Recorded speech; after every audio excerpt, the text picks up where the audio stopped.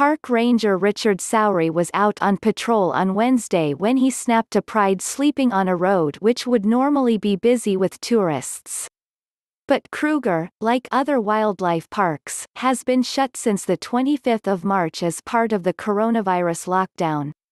Big cats would usually only be seen by rangers on the roads by night.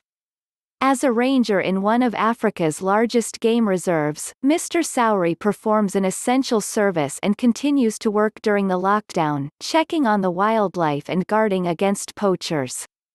While driving near Orpin Rest Camp on Wednesday afternoon, he spotted the lions on the road ahead and pulled up just 5 meters (5.5 yards) away to look at the unusual phenomenon. As he took photos with his mobile phone, the lions did not seem bothered, most of them apparently fast asleep. Lions are used to people in vehicles, he explained.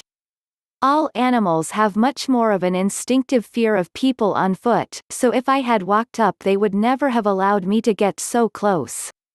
Normally Mr. Sowry would only see lions sleeping on the park's roads on colder nights in the winter, when the tar retains quite a lot of heat.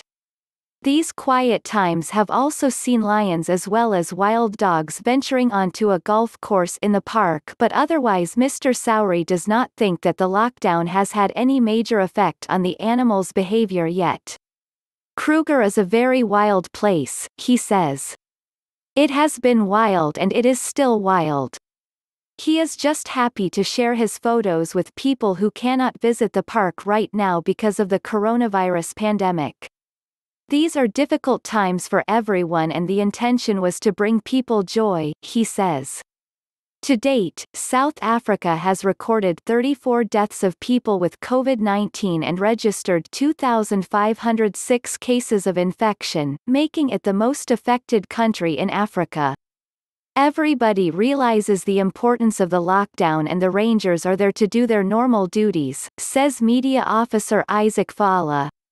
To maintain the infrastructure takes quite a bit of work so that when the park opens, you don't start from scratch.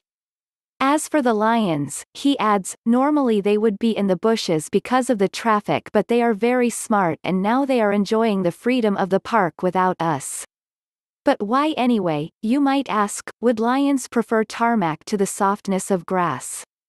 Probably for the simple reason that it had been raining on Tuesday night and, as Mr. Faala explained, the tar was drier than the grass at the time. Big cats and water don't mix.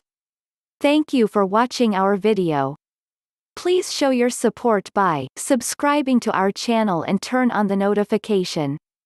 Follow us on Twitter, Instagram, Facebook and Reddit for more videos.